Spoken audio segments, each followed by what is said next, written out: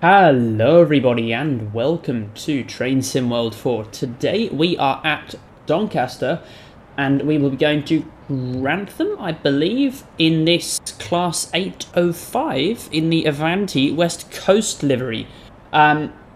These trains are yet to enter service. I'm not sure if any of them actually exist yet. I believe they're meant to enter service this year or next year, so there probably some do exist. Anyway, let's get straight in. This is a regular timetabled service, so no time to lose. Set that to forwards, that to unlocked. All of that will turn on. Set this to dimmed. And that's more or less it.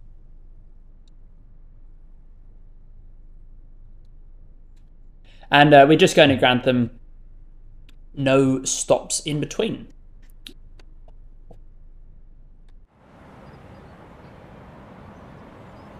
We are bang on time leaving here, so no walkers. I don't actually know that much about the Class 805s, which I believe this is. So I will have a look. Oh no, they're in service. Oh, some of them have arrived.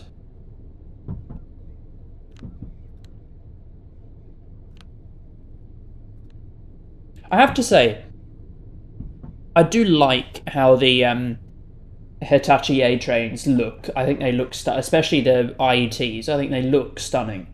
From an operational perspective, they're a little bit boring, but they look phenomenal. And almost all of the liveries really suit either the yellow stripe down the front or the black stripe down the front. I like that. And they're also fairly colourful liveries as well. Like the GWR I like. LNER's fantastic. Avanti doesn't look bad. So they're bi-modes to replace the Class 221 Voyagers.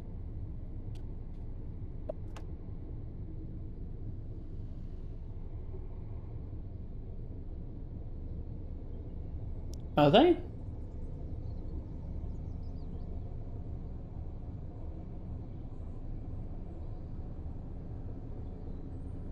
Oh yeah, they are bi-mode. Okay, yeah. And they've got additional Class 807s, which are electric only. Alright. And then there's the what are the 804s? Because they skipped 804.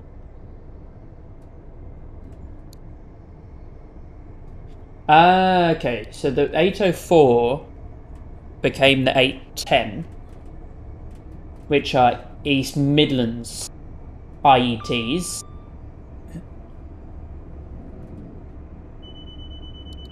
Grab that. They look nice as well in the EMR livery. EMR have opted to stick with the yellow stripe on the front. And they're replacing the 222s, so it looks like a sort of Voyager mass layoff. I hope, the 222s especially, I hope they can find another home, because they're quite new.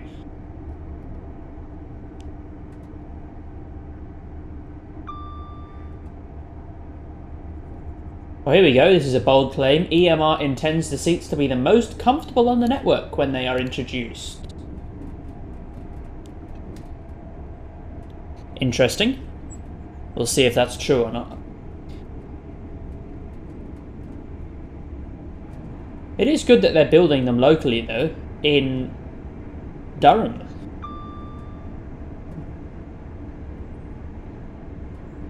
It's built the Class 385, 800, 801, 802, 803, 805, 807, and 810.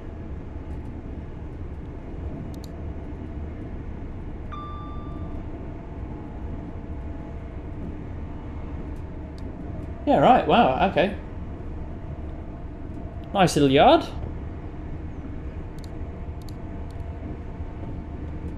Shall we grab a screenshot? I think we might as well.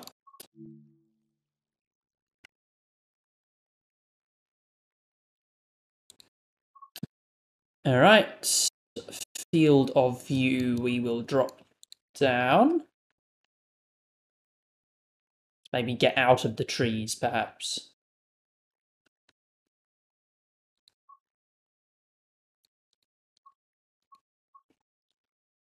Is there? Yeah, let's come out a bit.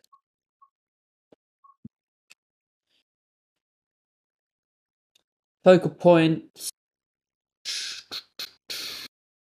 Depth of field, sorry, we'll drag that down. Focal point.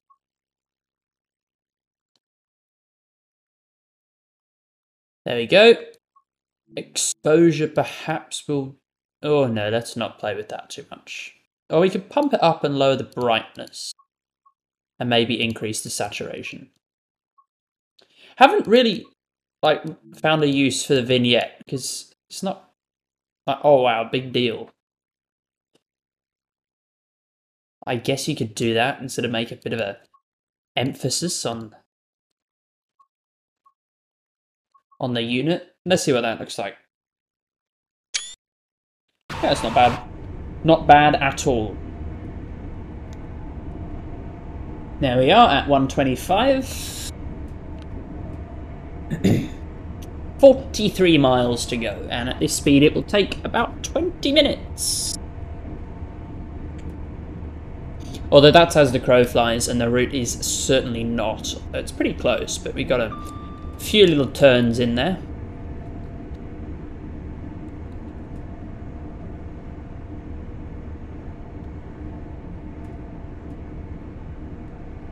Right, bit more speed.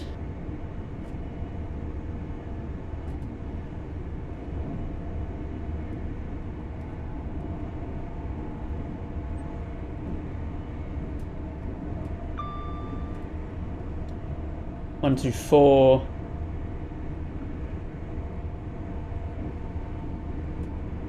Right, and we'll drop back down to power 1. I'll drop to neutral. Got that 110 limit coming up.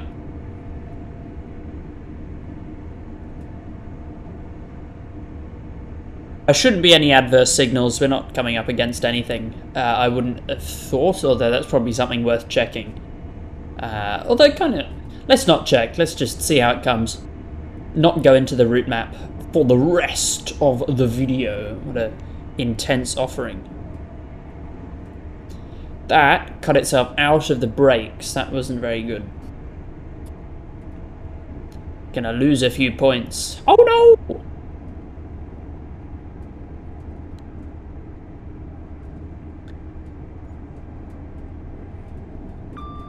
You know, now that they've got driver assist, because the original... Oh, Jesus Christ. The original reason for not having all of these fully programmable assets was because, you know, oh, well, they have a special code that the user's not going to know. Why don't they have a driver assist pop-up that tells the user the code? Because you can just press T and it comes up 1alpha19, which is the code. But why don't you just... like at the beginning of each service, have a mapped button that says, you know, or like you press escape and it pops up in the overview as your route code, like up here or something. I don't know, just a thought. Anyway, we'll get back up to 125.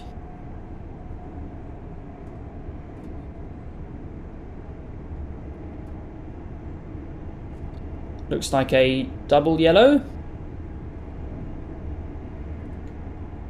Green. Alright. I'm assuming that was from a level crossing then.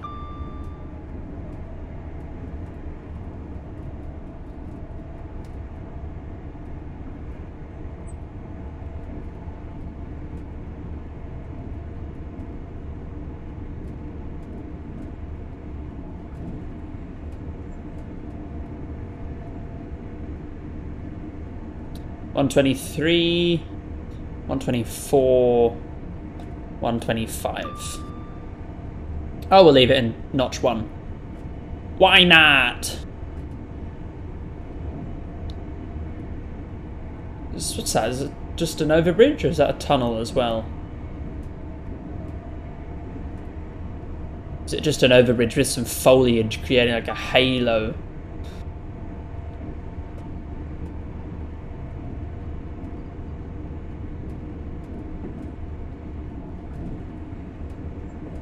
And I pumped up my LOD settings in the INI. The foliage doesn't look that awful anymore. I do feel for console users though. Right, got a relief loop.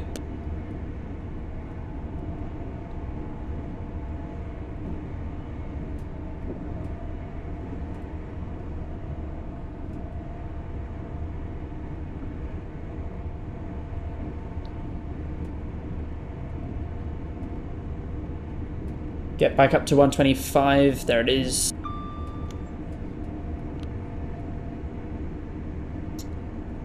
Right, flowing around this curve. Back onto the straights. Yeah, let's be real, it's not the most interesting bit of the line. One thing as well that I'd like Dovetail to work on, not that they will, is a sort of better integration between the track bed and the soil. Is it sort of like TS Classic levels of not mixing? Yeah, it's just a straight line more or less from one texture straight to the other. And it would be cool if they had a sort of, you know, the stray bit of ballast hanging out. I know on new railways the ballast is, but on new railways the ballast is like basically silver. But on this, you would imagine the ballast be a little bit more thrown out.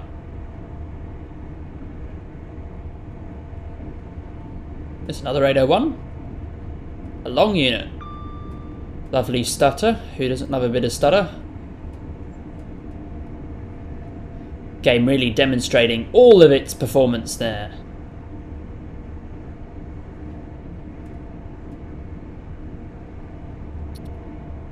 Come off the hill, and I believe is this even a station?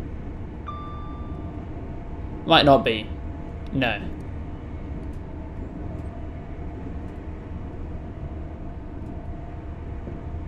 Oh no, is it?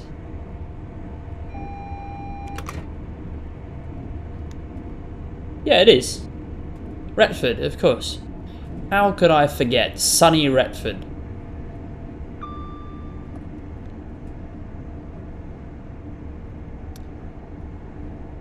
Okay, and we shall leave it in throttle 2 and throttle 1 as we cruise along at 120 miles an hour.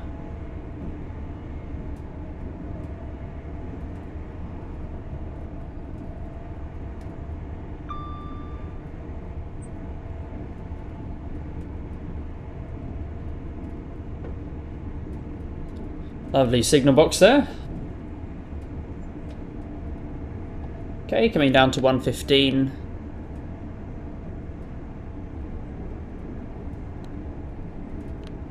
Another 801. Oh Christ, that's quite laggy. Another long unit. Go notch 3, I reckon.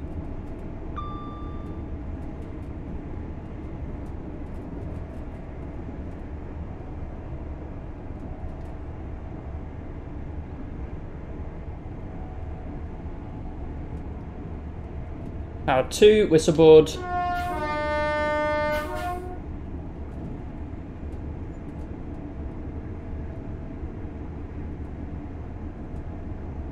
That'd be a cool place to do some train spotting, I reckon. I mean, it's nowhere near as busy as if you went between, you know, Stevenage and Peterborough. But, you know, still some reasonable speed and horn.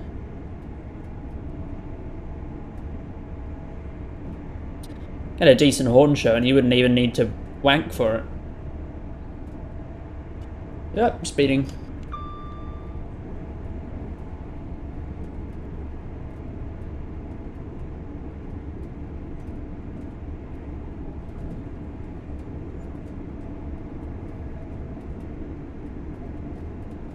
Another... Oh no, this is a sort of proper tunnel. No. Sort of feels like Dovetail have toned down the eye adaptation. That might just be my mind playing tricks on me. It might be my eye and eye settings pulling it down without me knowing, but it feels a bit nicer. Because remember back in Train Sim Mode 3, it was pretty awful, you know, every time you come out of a tunnel you're blinded. But alas, it's not bad actually. I mean, I'd still prefer if there wasn't nearly as much, but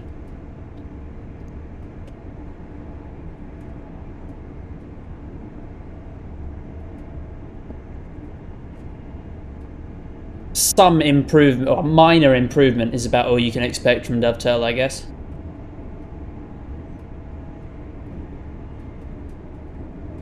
Right, 125. Signal being a bit jumpy.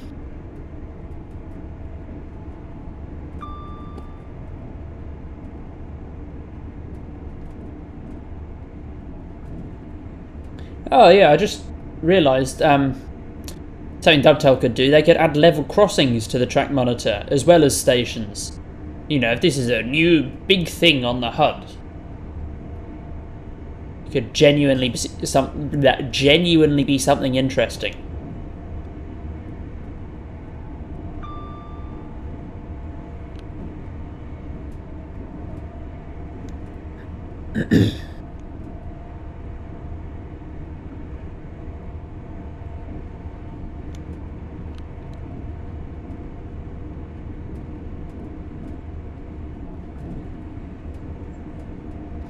Right round the curve, that is a double yellow. We'll hold on. Yeah, just jumped up to green.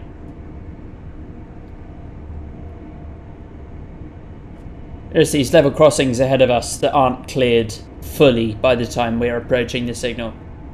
And you can tell that because if it was an actual double yellow for a train, this signal would most certainly be double yellow if it only just cleared once we got past the last one. Because there's signalling protection where the signal won't clear unless the level crossing has been... the gates have been lowered and it's been checked to be clear by either someone there in a crossing box or someone in a control centre via the internet. But certainly in the US and most of Australia, the gates come down, the signal's always green. Nothing stopping a train if there's something on the track, and they're rolling out these detection pods.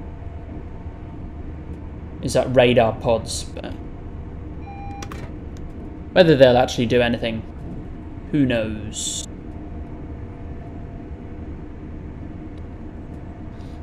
Now, I mean, they can't be applied to every crossing, but I mean, neither can a crossing box or a man in a control centre, really.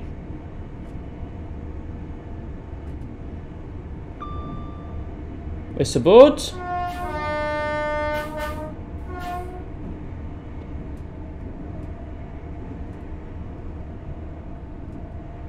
Lovely.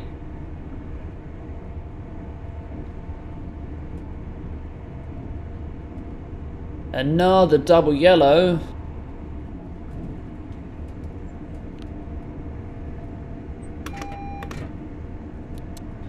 And just as we get past...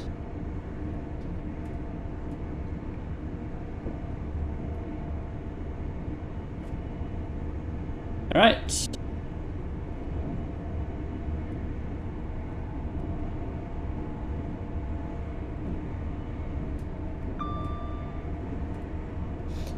$124. Where's 125? There it is. Power 1.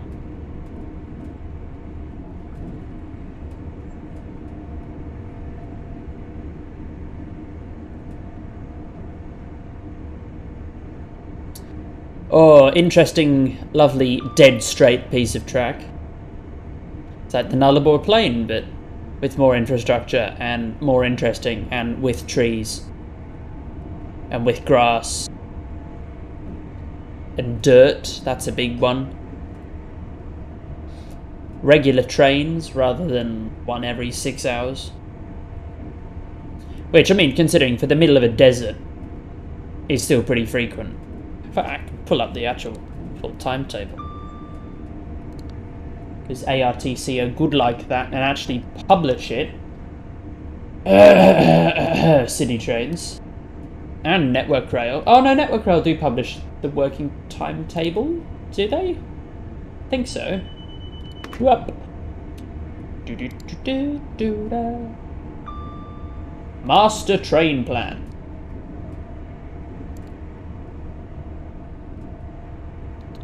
Another crossing box.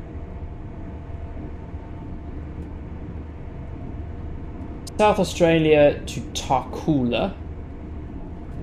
Got Whyalla to Adelaide. Cook. We'll go West Kalgoorlie to Cook.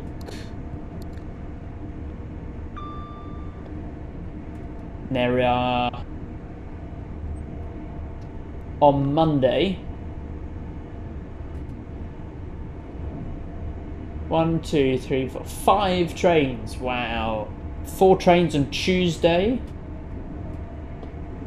Oh, almost fully booked. 6 trains on Wednesday. Look at that.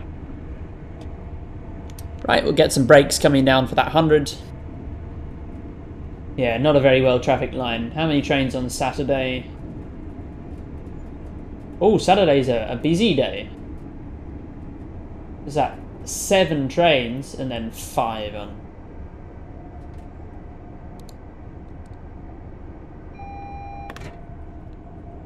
OMG, the oh Christ, what is this? Oh, it's put me under the map. That's super helpful. There you go. It's so buggy you can just glitch your way out most of the time. There's a sun at that side. Let's leave it on this side. Right, let's see what that does. Just move forward. Oh, okay, underground again. Trying to move. Let me leave. Perhaps. Let me leave the ground.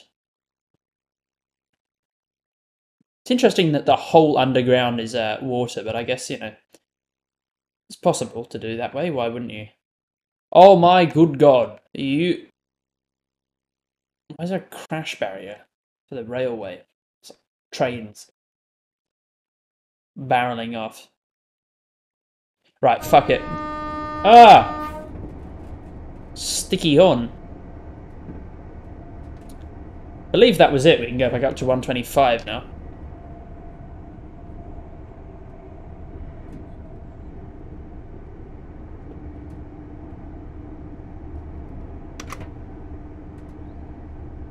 That's still a double yellow. And green. Ding! Nice to see the sunflower being removed as it should be.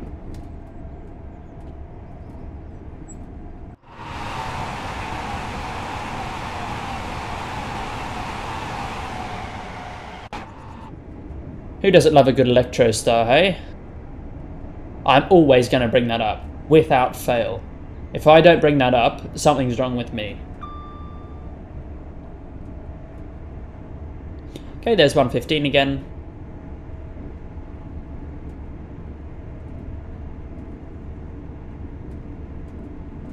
Probably should get another screenshot at some point. Let's do it here.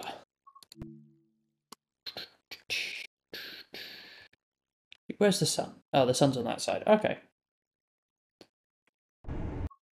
Let's just move a little bit forward. It'd be good if photo mode just pointed you at the train. That would be helpful, to say the least.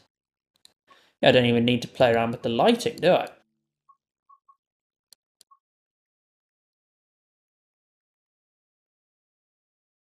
Alright. Saturation. Oh, that's a bit much. Leave it there. Vignette. Oh, la la. Wow. Don't know, I'm mocking it as I'm actively using it. That's class is what it is. Alright.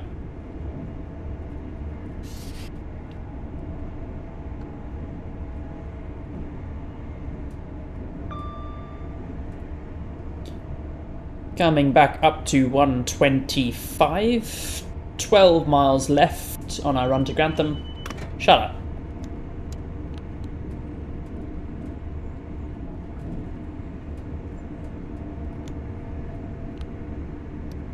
Come on. Work with me, game.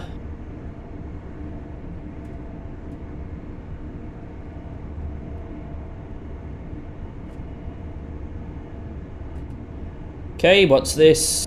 Double yellow.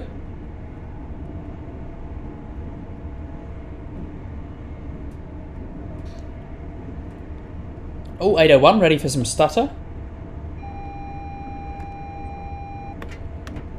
Oh, lovely. We're running at 70 FPS. Not bad. Good size. Fucking good fish.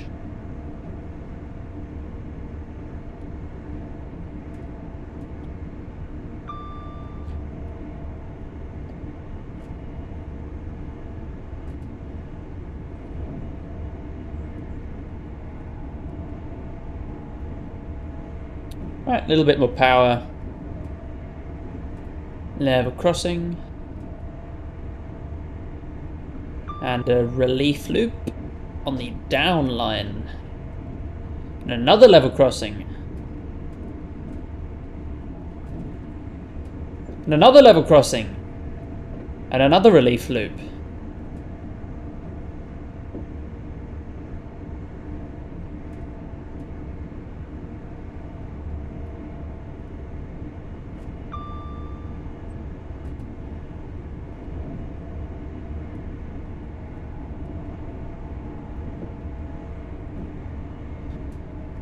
Okay. Bit of a downgrade here. Power off.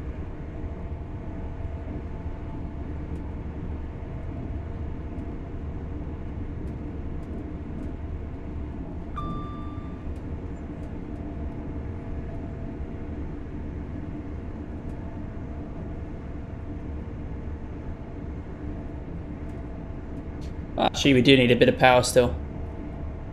Fuck it, full power. Why not? Right, fuck it. Full power.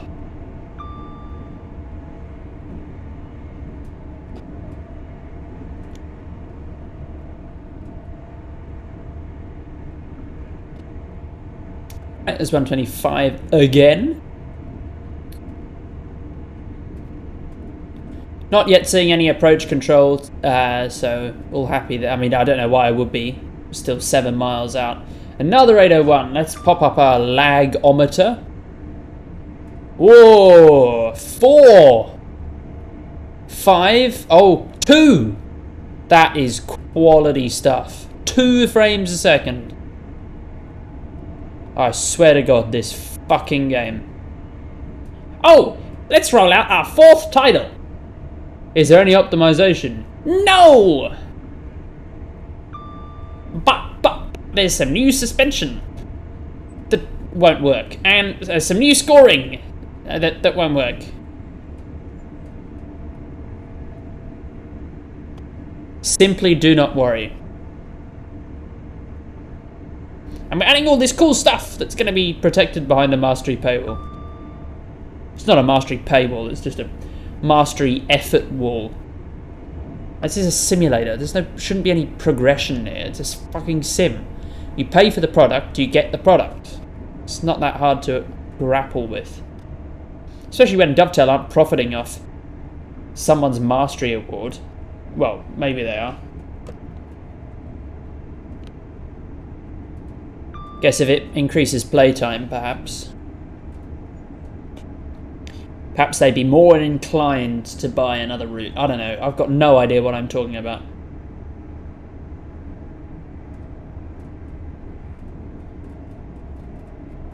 When were we meant to get there? Oh, let's see.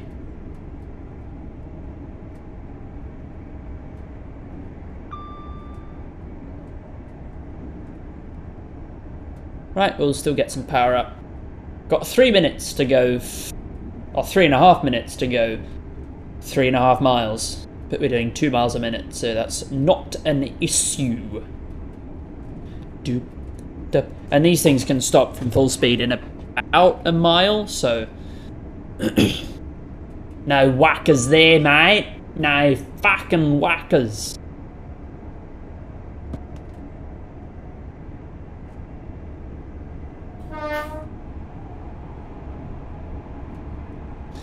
Oh, I can't read the speedo. It's too bright. It's too dark when you're outside and too bright when you're inside.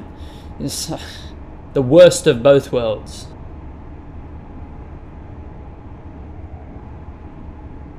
A little bit of brightness there.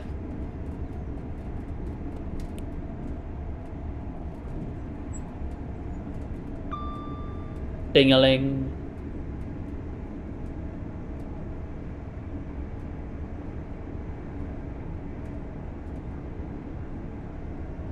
What's this? Double yellow.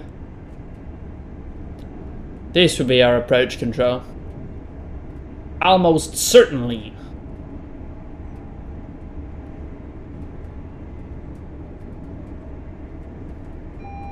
Oh no, it isn't, because it's... Oh, it could be actually.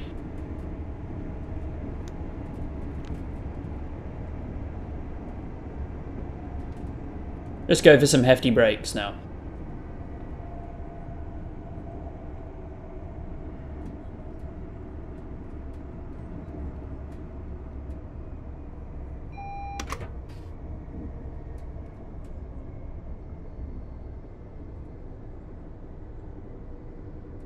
Right, there's our 100 limit. Oh, laggy Grantham.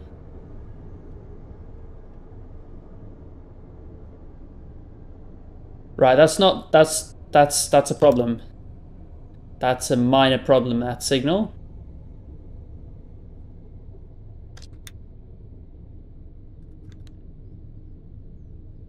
Where? Oh, is it at the end of the platform? Man, the route monitor conveys scale so poorly. So much time.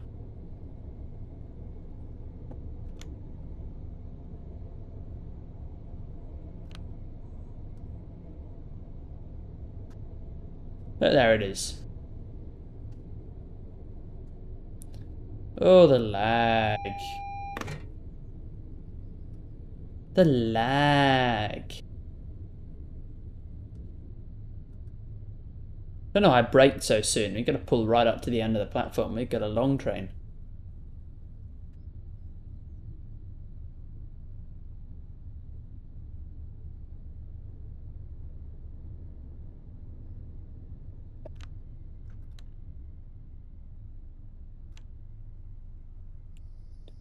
Alright. Minimum brake, full brake. Doors. Pull that back to neutral. And there we go. There we go indeed. Class 805.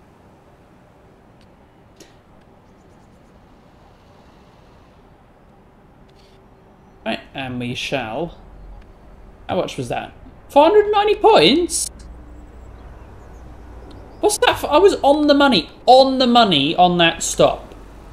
How come I've had 10 points docked from me? Ridiculous, that's ridiculous. Ridiculous. On-time bonus 80, accuracy bonus 160. What's the maximum on-time bonus, I wonder? I would assume it's 250 points for stopping.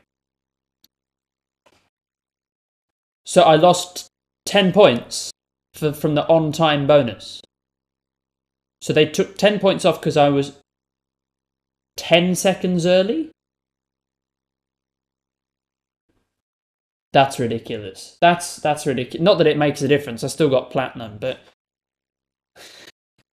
I can't do scoring. My goodness. Anyway, thank you so much for watching. I hope you've enjoyed. Have a fantastic day, and I'll see you next time. Goodbye.